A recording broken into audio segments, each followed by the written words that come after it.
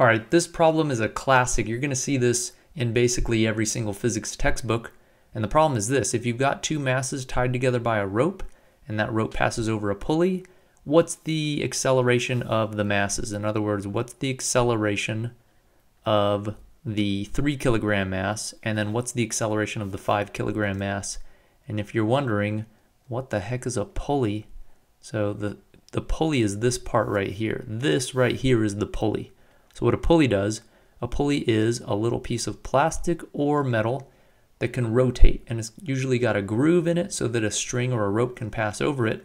And what it does is it rotates freely so that you can turn what's a horizontal tension on one side into a vertical tension on the other, or vice versa. It turns vertical forces into horizontal forces. It allows you to transfer a force from one direction to another direction. So that's what these pulleys are useful for. And if they can spin freely, and if this pulley has basically no mass, if there's no resistance to motion at all, then this tension on this side is going to be equal to the tension on this side. This vertical tension gets transferred fully undiluted into a horizontal tension, and these tension values will just be the same if this pulley can spin freely and if its mass is really small, so that there's no inertial reason why it doesn't want to spin. So that's the problem. Let's say you wanted to figure this out. What is the acceleration of the 3 kilogram mass? What's the acceleration of the 5 kilogram mass? Now, I gotta warn you, there's an easy way to do this and a hard way to do this. Now, I'm gonna show you the hard way first. Sorry, no one ever wants to hear that, but the reason is that the easy way won't make any sense unless I show you the hard way first. It won't make any sense why the easy way works unless I show you the hard way. And for two, the hard way isn't really all that hard. So I'm calling it the hard way, but it's not really that bad. And for three, sometimes teachers and professors just want to see you do it the hard way, so you should know how to do this. So what do? We want to find acceleration. Well, you know how to find acceleration. We're going to use Newton's second law. So we'll say that the acceleration in a given direction is going to equal the net force in that direction divided by the mass. Now, what do? What mass are we going to choose? We've got a couple masses here. One thing we could do, let's just pick the 5 kilogram mass. Just pick one of them. So I'm going to say that the acceleration of the 5 kilogram mass is the net force on the 5 kilogram mass divided by the mass of the 5 kilogram mass. And remember, we should always pick a direction as well. So do we want to pick the vertical direction or the horizontal direction? Well, since this box is going to be accelerating horizontally, and that's what we're interested in, I'm going to put one more subscript up here, x, to let us know we're picking the horizontal direction. So I can fill this out now. I can plug stuff in. The acceleration of the 5 kilogram mass in the x direction is going to be equal to, all right, what forces do we have? To figure out what goes up here, you always draw a force diagram. So what forces do I have on the 5 kilogram mass? I'm going to have a force of gravity. I'll draw that straight down, Fg, and there's going to be an equal force, normal force upward. So this normal force up should be equal to the force of gravity in magnitude, because this box is probably not going to be accelerating vertically. There's no real reason why it should be if this table is rigid. And there's one more force on this box. There's a force to the right. That's going to be the force of tension. And if there's no friction on this table, then I have no leftward forces here. I'm ignoring air resistance, since we usually ignore air resistance. So that's it. The only horizontal force I've got is T, tension. And I divide by the mass of the 5 kilogram box, which is 5 kilograms, but we got a problem. Look at, we don't know the acceleration of the 5 kilogram mass, and we don't know the tension. I can't solve this.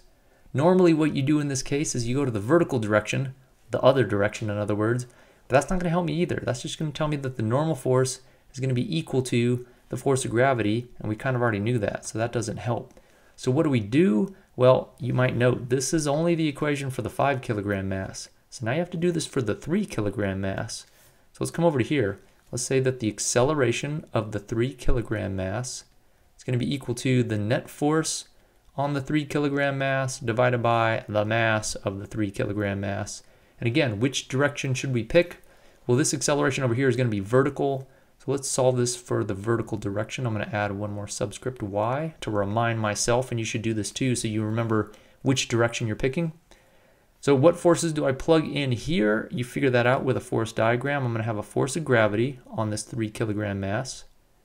And then I'm going to have the same size of friction, or sorry, the same size as tension that I had over here. So the tension on this side of the rope is it's going to be the same as the tension on this side, assuming this pulley offers no resistance either by its mass or friction. So assuming that its mass is negligible and there's basically no friction, then I'm going to have a tension, and that tension is going to be the same size.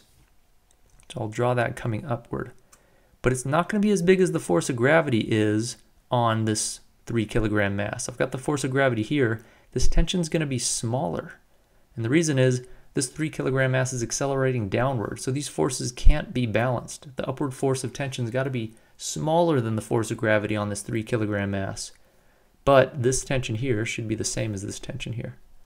So I'll plug those in. So let's plug this in. A of the 3 kilogram mass in the y direction is going to be equal to, I've got two vertical forces.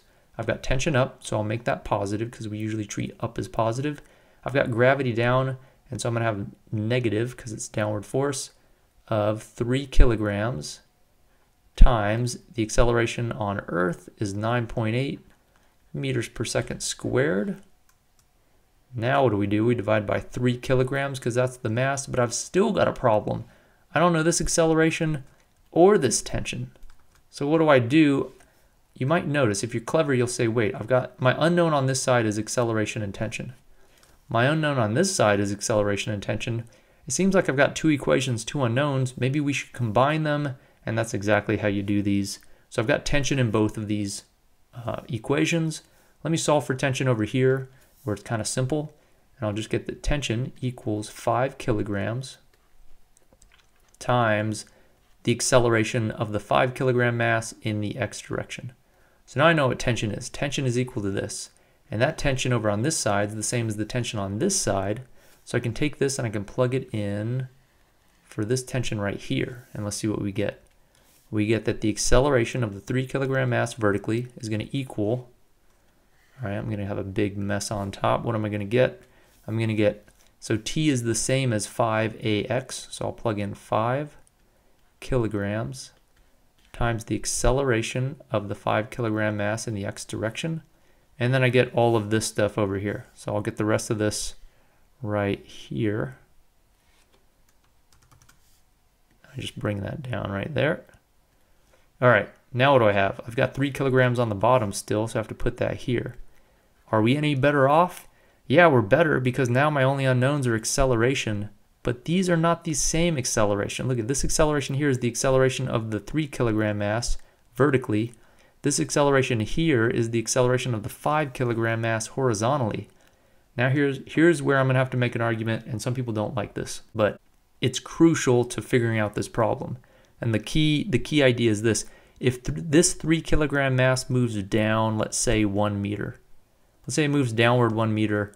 Well, then this 5 kilogram mass had better move forward 1 meter, because if it doesn't, then it didn't provide the 1 meter of rope that this 3 kilogram mass needed to go downward, which means either the rope broke or the rope stretched.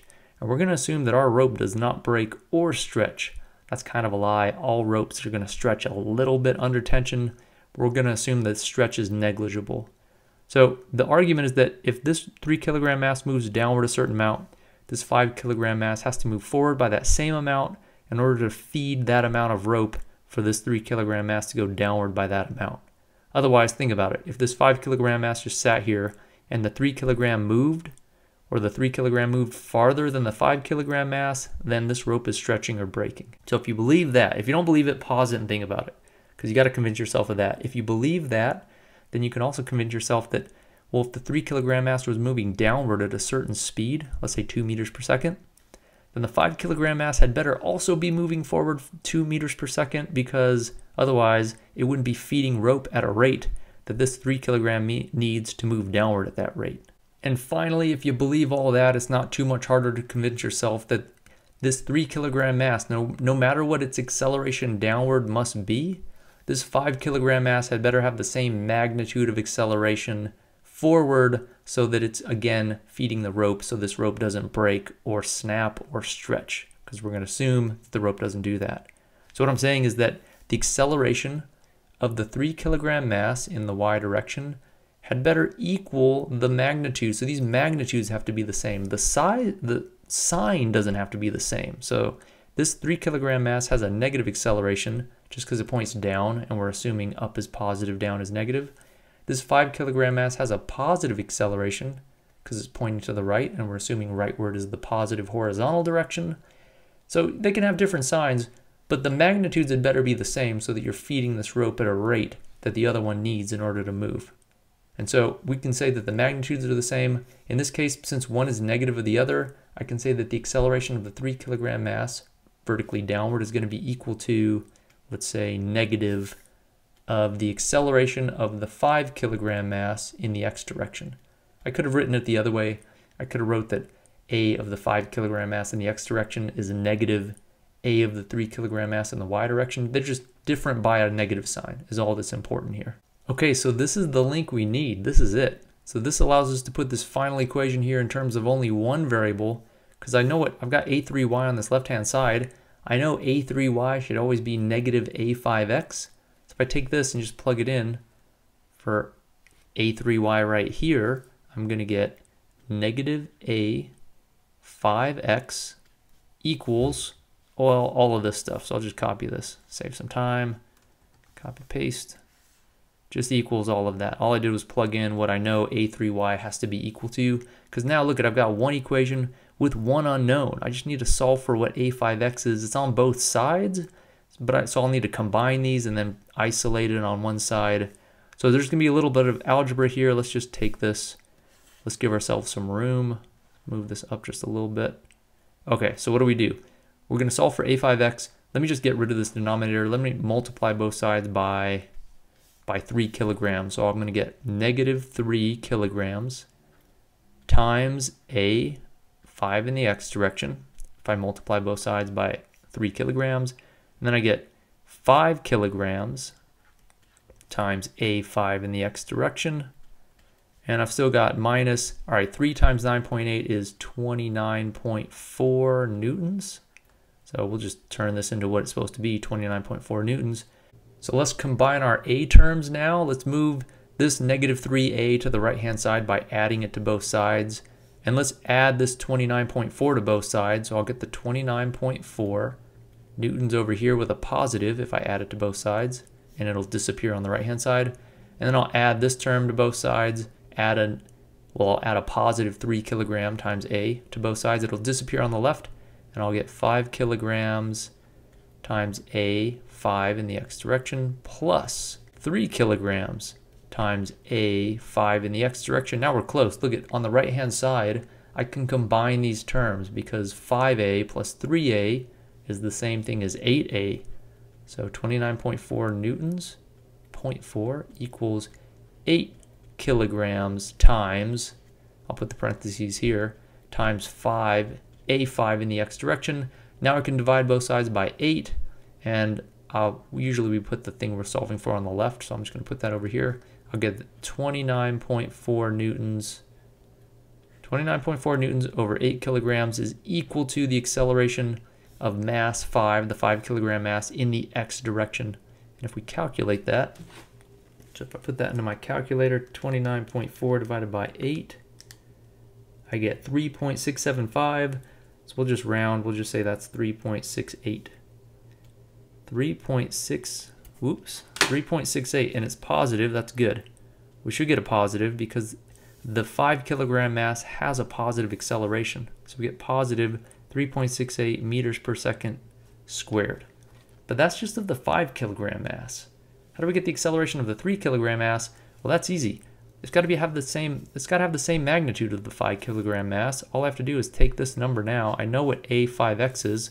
So if I just plug that in right here, well, then I know that a3y is just going to be equal to negative 3.68 meters per second squared.